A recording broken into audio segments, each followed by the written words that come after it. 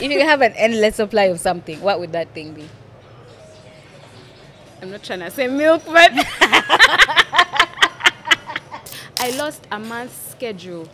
Just in your phone? Because your phone was stolen? Everything was on my phone, like reminders, to-do lists. I was just like, at this point in my life, I've also become a little like, I don't know if it's age but I get peopled out. Like your social battery dies. Yeah. So I feel like it would be an ideal day, but if you can add just some caressing time in there. If you could have dinner with somebody, dead or alive, who would it be? But for me now, my work is not your typical 9 to 5. I could literally get a call at 7 p.m. and I'm on that call like, but have you done this? Did you go here? Did you pick this? Did you pay this person? Yeah. It's wild.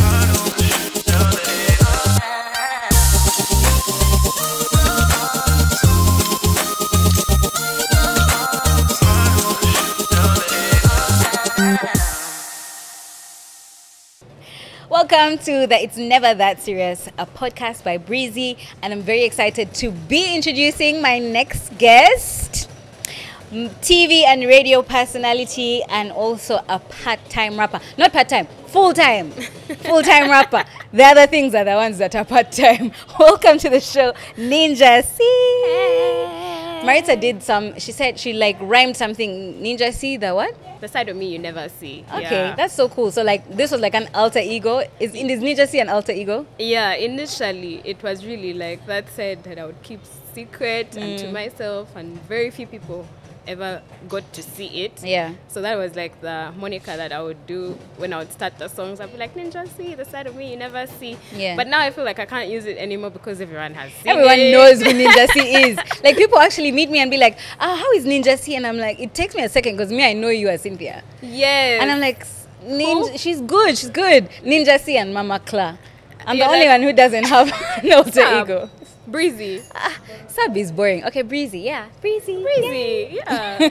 So Ninja C. Yeah. You're in the studio? Cooking up some? I am in the studio currently, actually. Yeah. I thought this year I would give the music a break and focus more on the media stuff. Yeah. Because you know how, like, being multi-talented and all. It's exhausting. Yeah, so sometimes you have to, like, pick a struggle. I feel Yeah. like last year I really focused on the music. So I was trying to, like, do the YouTube channel, do, the content. Everything else. Really be in that content creator Yeah. space. But the studio was calling. It was like, and then I landed on producers who were in a space to do new sounds. So I was like, okay, I guess I'm trapped here for a bit. If you had to choose, like, what's your ultimate passion between music and the media, which one is it?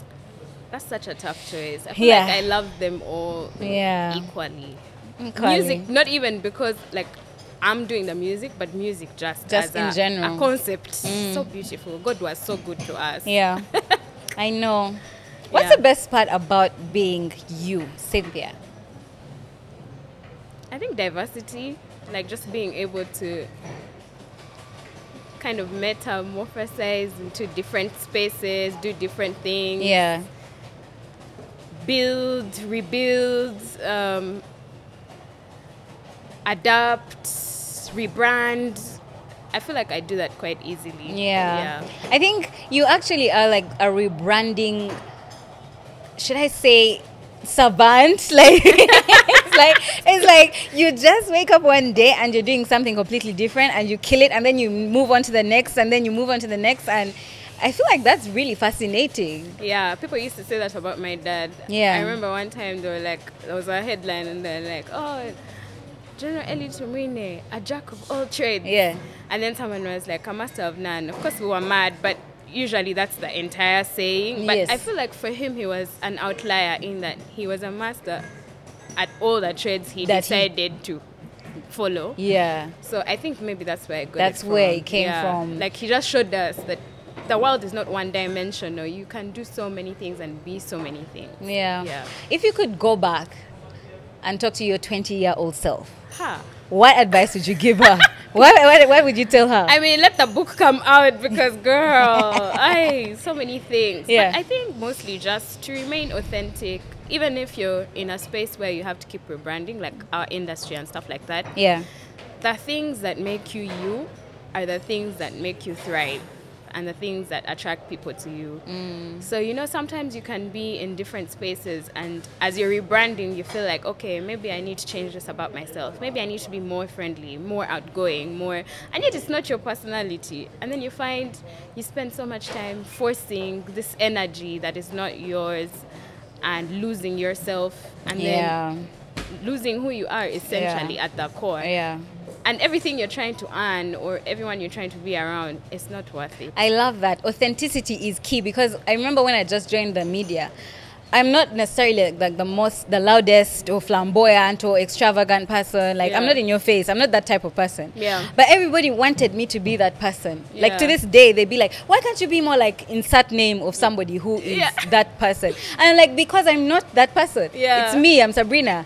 And if I want to chill, I'm gonna chill. If I don't want to go to events, I don't want to go to events. You're not gonna make me go. Yeah. All for the brand. Nah. But I do remember the irony of this conversation is the first time I met you, you were like, no, you have to be more friendly with people. Like, it's okay if they ask for your number, like, share it. Like, you never know when you're gonna. No, because you take it on the other side. Take it to the other side of the spectrum. I was so private, despite being so public. I was so private. It was so difficult for me to do all of the things you were telling me to do, and I think they came naturally to you because it was part of your personality. But just to set the record straight, I have become, you know, like, I really be putting myself out there. What does an ideal day? Tell us what an ideal day is for you, Cynthia. Not like a typical day, but like, if you were to say today was a good day, what is that day like? I think any day for me that involves my family, my own family and my extended family, and then like my really like gangos, like my inner circle friends, is a perfect day. It doesn't matter where we are or what we're doing, but if I can have, like, if in the morning to the afternoon I spend time with my family, and then like evening to night it's just like either a girls' night or like some of my artist friends and we're just hanging out and talking, that would be a good day. Is there any one thing, or sleeping in between there? Oh my god, you get those are two very extreme things. No, like also like a good day, but then nap, then good day continue. Because I just remembered that, okay, now at this point in my life I've also become a little, like, I don't know if it's age but I get peopled out. Like your social battery days. So I feel like it would be an ideal day, but if you can add just some caressing time in there. You know, it's so funny you should say that. I was watching an interview Prince did, and he said he moved to Rome. Is it Rome or Italy? One of those countries that sound like that. And he was talking about how he moved there because between 2 and 5, they siesta. Just relax. Everyone closes shop and goes and lives their best life and come, and then you regroup and come back. And I was like, that's fascinating, actually. Yeah, someone you want to move there?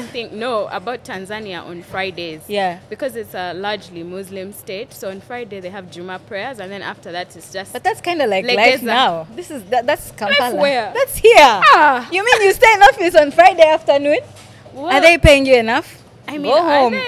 Close that laptop. Exactly. Yeah, close that. But for me now, my work is not your typical 9 to 5. I could literally get a call at 7 p.m. and I'm on that call like, but have you done this? Did you go here? Did you pick this? Did you pay this person? Yeah. It's wild. What do you never leave the house without? I'd say my wedding ring, my ring, and my anklets. Yeah. Yeah. And my phone. It's jewelry. Yeah. But those two things. And your phone. And my phone. If you left the house without your phone and you like reached town, I'll drive back. Is it? Yeah. Because what am I doing? Like, my whole day is on there. Recently, my phone got stolen. And I realized, like, I really need to do some of these things, like, in my head or, like, in my heart. Because how is I lost a month's schedule. Just in your phone? Because your phone was stolen? Everything was on my phone. Like, reminders, to-do lists. I was just like... like life had ended. And I don't know what I'm supposed to be doing. I hear you. Remember when they locked down internet in the whole country? Yeah. I realized I had nothing in my life that does not involve the internet. Like, except for my existence and my clothes and my being, like my phone, I couldn't watch movies, I couldn't listen to music. I had nothing. I literally had to go to the video library to borrow movies. So I think we need to start thinking, like, what was life like before these gadgets? That I'll tell you, for my phone, I unless I'm doing like work emails and like some video stuff, picture stuff. Yeah. I do everything. There are people, I'll come to meetings and everyone's pulling out their laptop and me, I'm just there on my phone. Because I'm like, if it's an email you want, I'm going to send it from my phone. Yeah. If it's a PDF that you need me to read, I'm reading it from my phone. Yeah. So like laptops, TV, radio, like generally other gadgets, I'm good with that. I'll spend months without touching my TV. But your phone is your life. Yes, because everything is there. Yeah. What's one thing that you never run out of in your house? Of if it runs out, panic, like sheer panic. Of Milk. I need. And it's funny because I'm really trying to like get off milk this year, but if milk runs out, it's problematic. It's a problem. For everyone involved. It's like a crisis. Like shut down. We have an emergency. And I'm saying this because one time and one time only it happened, and we were like, What's everything life? on this house runs on milk. How is What that do you thing? mean? We are very big tea drinkers at home. And coffee milk tea. drinkers. Yeah. Then there's people who like cereal. Then Bella. Like, it's just a milk-centered home. Yeah. I'm trying to get off milk. I made this decision in November last year. We are still here. How's that going? It's not going. Everything has. It's like saying trying to get off Irish potatoes. I could get off Irish potatoes. I've actually spent months without eating Irish potatoes. There's a problem. Rice is the one where I'm like, please, what is life? Like, what are you talking about? Every time I hear these diets that say, cut off carbs, rice is the worst, I'm like, it's bad to you. Yeah. It's not to me. Yeah. Rice hasn't done nothing to me. I don't see why. It's literally an essential at it mine. Is. I think the one thing that I would never let run out in my house, I know this one is may seem obvious to people, but toilet paper. Yeah, same. When toilet paper is on the verge of running out, I actually panic. I'm like, what shall happen to the house then? Yeah. What shall happen to this household? Am I going to be in one of those ghetto households? I almost said that, but then I remembered that incident of when the milk ran out. No one cared. And it was actually a crisis. That was just like, let's send Manya so and so. But in the moment when we realized there was no milk, even before we thought to send or drive, it was just like, what? Yeah. How did that happen? Who let this happen? Why did... Yeah. If you could have an endless supply of something, while we're on the subject, if you could have an endless supply of something, what would that thing be? I'm not trying to say milk, but... I don't know. Oh my God. Internet. I think move to Mbara at this point. Wi-Fi. Yeah. Unlimited for life. That makes sense. Because, then I can work, entertain myself. Maritza said binyewa.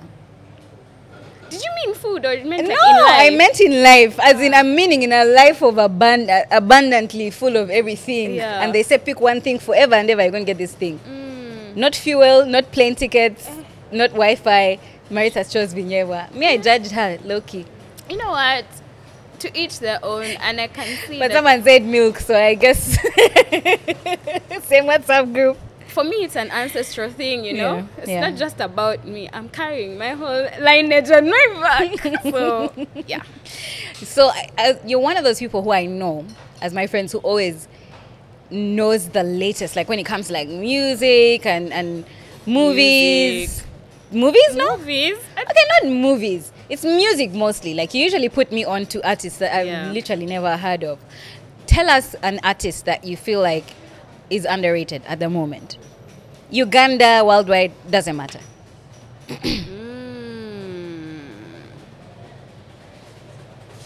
thing is, there are so many. You don't want to say some and leave out some. Eh? Yeah, there are so many. Who comes to your mind, like top of mind right now? Tracy Mellon. Is that Ugandan? Yeah, she's Ugandan. Is she a rapper? No, she is. She does like R&B. Mostly R&B. She blends English and vernacular, and her voice is just so magical. Yeah. And I think she'll get there, but it's taking a bit of time. She was part of the Pearl of Africa Stars competition where there was Kirsten, who has bloomed. I would have said him, but I feel like he's now starting to bloom. I'd have said tie-dye, but I think 2024 is higher, so she's sweeping that out. I've seen you posting her. Yeah, so this year she decided to start with a bang. I feel like now everyone knows her, so we can't put her in the underrated category. Yeah. Internationally, Sabrina Claudio, I think. And I was just talking about her the other day. Yeah. I just feel like, why is nobody talking about her? You know, I don't know who that person is. I just know her because every time I'm trying to Google myself, oh yeah, it comes up. No, you should listen to her music. I think you would actually appreciate it. Yeah? Yeah. Yeah, because you really put me onto some really cool artists. There's one whose name I can't pronounce, but it's Amare?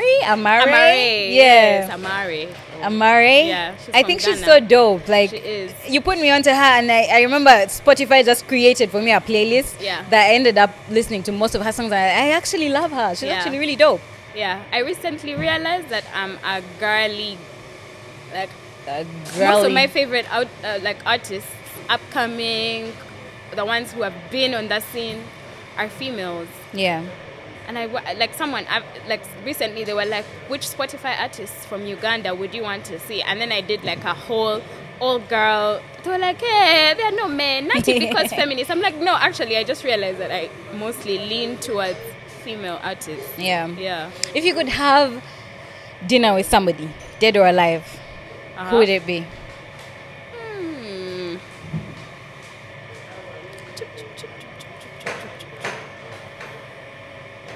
This is going to sound so funny, but it would be like my great grandfather Kabalega. Because, you know, like, we have all this information about him. I just want to, like, tap into, like, how his mind used to work. How his decision-making process was. You know, like, what his vision... Like, was he doing some of the things for ego, or was it, like, he genuinely was fighting for us as a country? Yeah. And also because growing up, like, because he's my great-great-grandfather on my mom's side, they made us feel so proud to like be associated. Then I would ask him about like personal family stuff, like, but why are we like this? You know? Like, what happened along the way that made us now evolve into... Who of you is responsible for what's going on here? Yeah. Like, you know, that's actually very, very like probably one of the smartest answers I've ever had to that question. Because like people like me, I'm like Obama, Larry King, but like it would really be interesting to know, to hear from like our forefathers and just understand what their thought process was. Yeah, and just kind of get like a clearer picture of what life was like. Yeah. Then, like I feel like honestly, they were living a good life, simpler times. Yeah. Yeah. If you could only, I was going to ask you if you could only eat one thing for the rest of your life, but I already know the answer. But if you could only listen, if you could only listen to one artist for the next 5 years, one artist for the next 5 years, who would it be?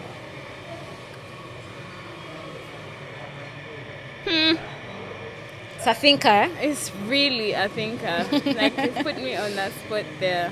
Just like in local and international? Or like it cuts out, just not all my questions are not specific. Like you can say Rihanna, you can say Akine, whoever. It would be Akine and Beyonce. Akine and Beyonce. Yeah. I think that's a good answer because you have to pick an artist who has range, right? Like they can do a bit of this, a bit of that, a bit of that. I would do Drake. Simply because he cuts across my two favorite genres, which is R&B and hip-hop. Yeah. Surely you can find an R&B Drake and you can find a hip-hop Drake and you're good. Yeah, but he's so... Like, you don't know which direction he's going to go with it. Yeah. I guess he has a big enough catalog to get you through 5 years. I'm not too big on his current direction. Yeah. Yeah. But he would have... Like, if this had been like 2 years ago, he would have been my straight off the bat pick. I hear you. But Beyonce is a good one. Like Akine, I haven't listened to her extensively. Yeah. But yeah, I think those are some good choices. Nah, Beyonce takes that bag because yeah, I feel like she also has that curry invention gene. She will, if we are doing trap, she's getting on a trap train and killing it. Yeah. If we're doing the EDM dance music, she's getting on and she's killing it. So, before we wrap this conversation up, we're gonna do a quick fire question, Yeah. a quick fire segment. Okay. Why? Why is that reaction? No, you know how like on a normal day when you're just like casually talking and like in fun times and whatever, you can do it. But there's something about when you're put on the spot. Like now my You are on the spot.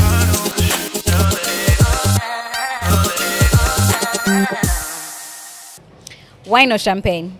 wine. Hot or cold? Hot. All black or all white? All black. Rich or famous? Rich. Comedy or horror? Horror. Really? Why am I Because shocked they by make that? me laugh. Yeah. Yeah. Horrors make you laugh. Yeah.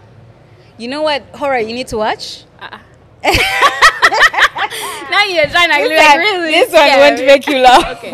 Well, at least the thing is, I could either laugh or I could be scared. Comedy is obvious. Like the worst part about comedy is Yeah. when it's not funny. Yeah. There's a movie called I Let You In.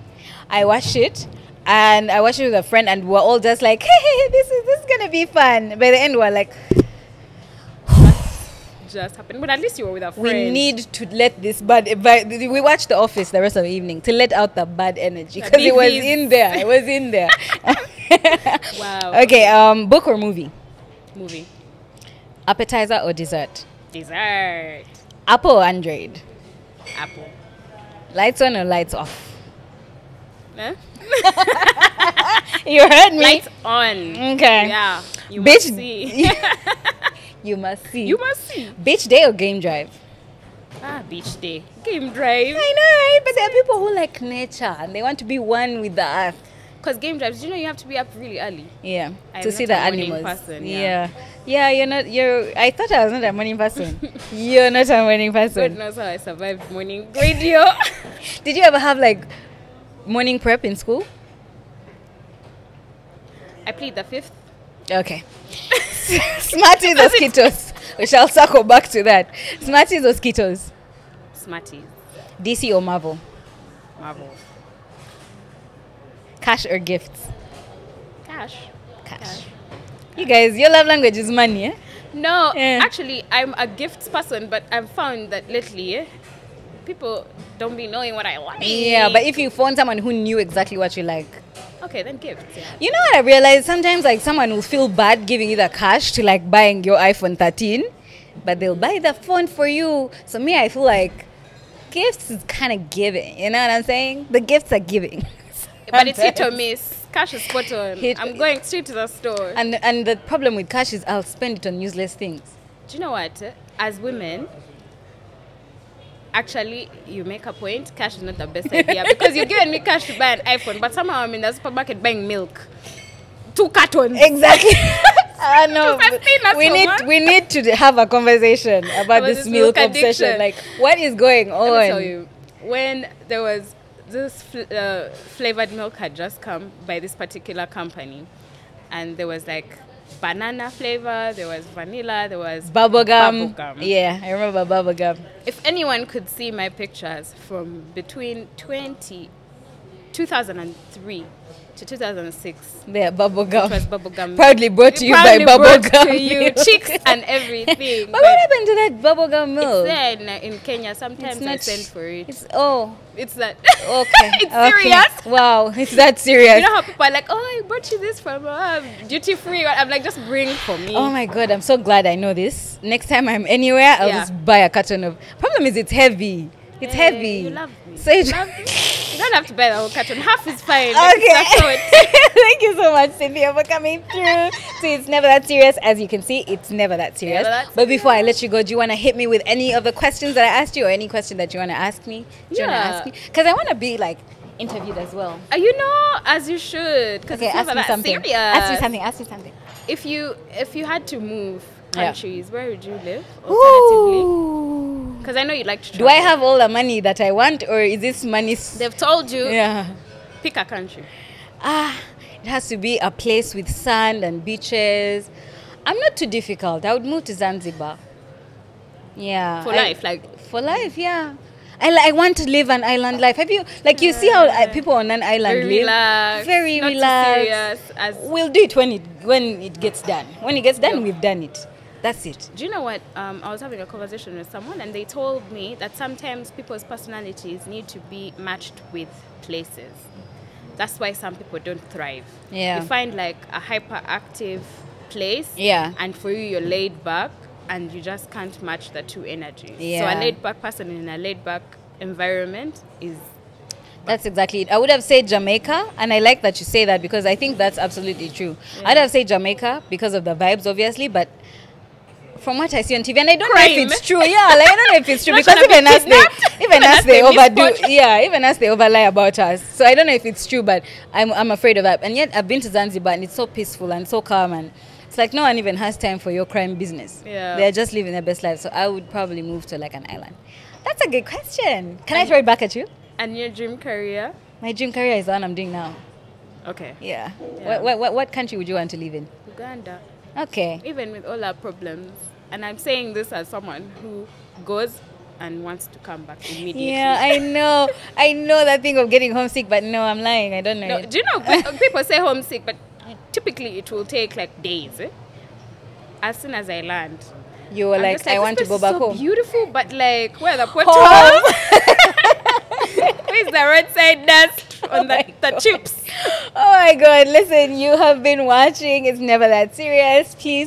Please like and subscribe and follow me on my socials, Sabrina Agasha, and also Ninja C at Ninja C on all the socials. Leave a comment in the comment section and catch me next time. Bye.